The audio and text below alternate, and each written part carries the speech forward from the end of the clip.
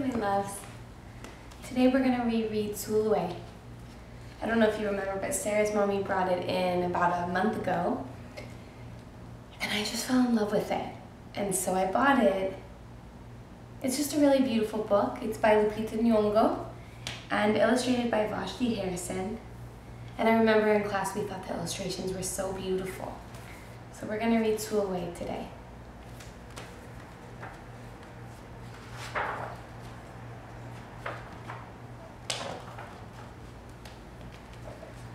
Sulwe was born the color of midnight.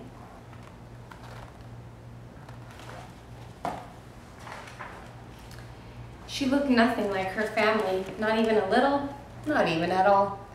Mama was the color of dawn, Baba the color of dusk, and Mitch, her sister, was the color of high noon.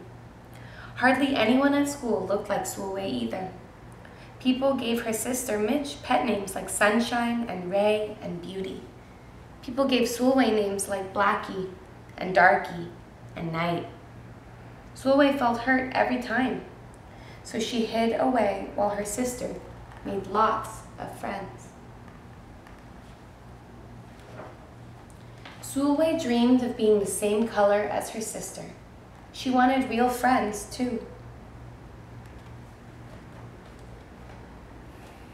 She got the biggest eraser she could find and tried to rub off a layer or two of her darkness. That hurt. She crept into Mama's room and helped herself to her makeup. Oh no, she would hear about this from Mama. Sulwe decided to work from the inside out and ate only the lightest, brightest foods. Do you think that's gonna work? Should we change the color of our skin?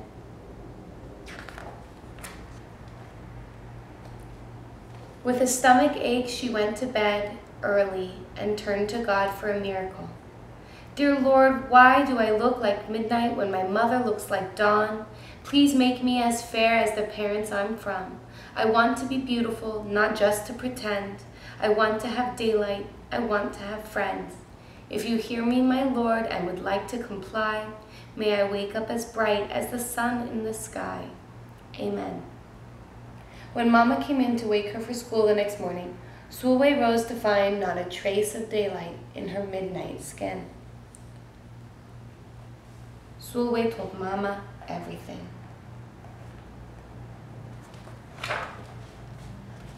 Mama asked, "What is your name?"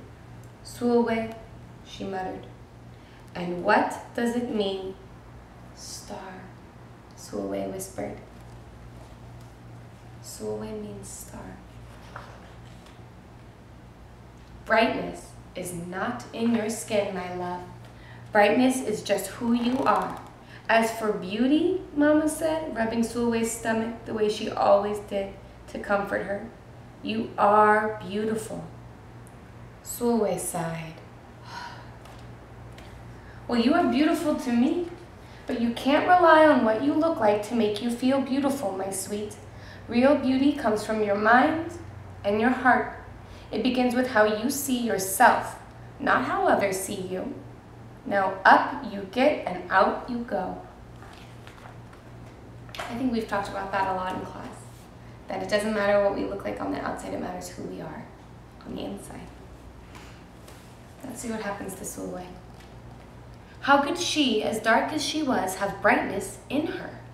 How could she have beauty when no one but her mother seemed to see it? How could she be a star? That night, a shooting star appeared at Sulwe's window. "The night sent me," the star said. "Come with me." Sulwe hopped onto the star and off they went.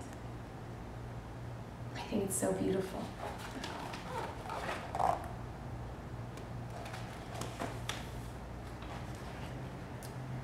Long ago, at the beginning of time, said the star, there was night and day, and they were sisters. Do you see them? They loved each other very much, but people didn't treat the sisters the same. Lovely, nice, pretty, scary, bad. ugly. People gave day pet names like lovely and nice and pretty. People gave night names like scary and bad and ugly. She felt hurt every time. Well, night got fed up and walked right off the earth. Day stayed behind and enjoyed making everybody happy in the sun. But then day grew too long. Day began to really miss her sister. So did everybody else.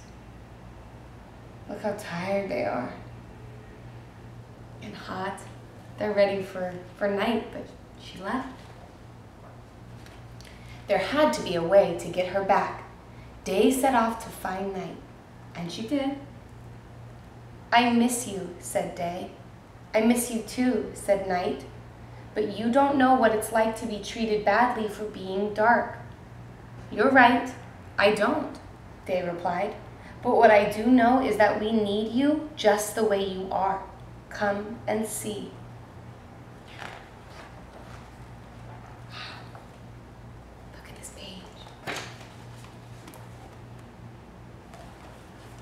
Night returned and the people rejoiced. We need the darkest night to get the deepest rest. We need you so that we can grow and dream and keep our secrets to ourselves. The stars chimed in. Brightness isn't just for daylight.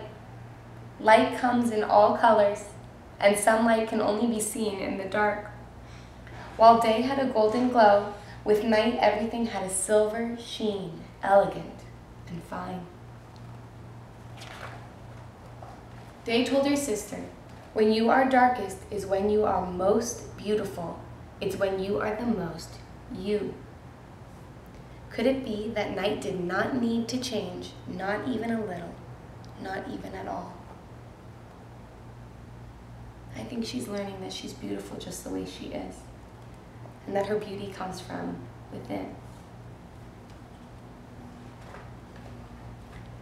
Now that night and day were back together, a little bit of night returned to day in the form of shadows, and a little bit of day returned to night in the form of moonlight.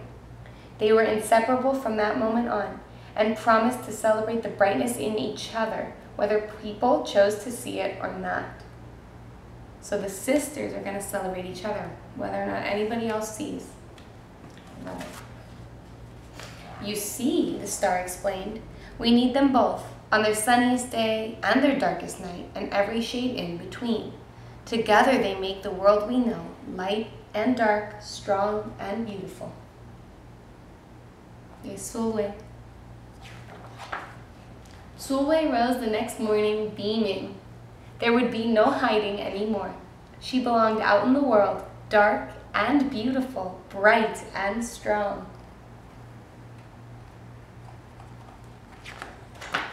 And if she ever needed a reminder of her brightness, she could look up at the sky on the darkest night to see for herself.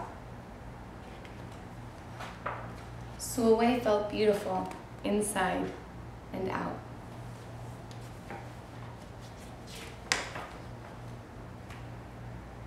I really like this story. Lupita Nyong'o said that this happened to her when she was growing up. She writes here in the back. She says, much like Sulwe, I got teased and taunted about my night-shaded skin. I prayed to God that I would wake up with paler skin. I tried all sorts of things to lighten my complexion. My mother told me often that I was beautiful, but she's my mother. Of course she's supposed to think that. It wasn't until I was much older that my feelings about my skin changed.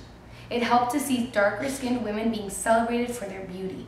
If they were beautiful, I could be too. I began to see myself differently. While both Sulwe and I had to learn to see our beauty, I hope that more and more children begin their lives knowing that they are beautiful, that they can look to the beauty in the world and know they are a part of it.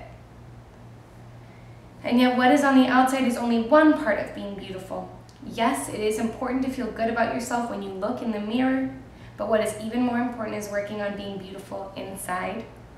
That means being kind to yourself and to others. That is the beauty that truly shines through.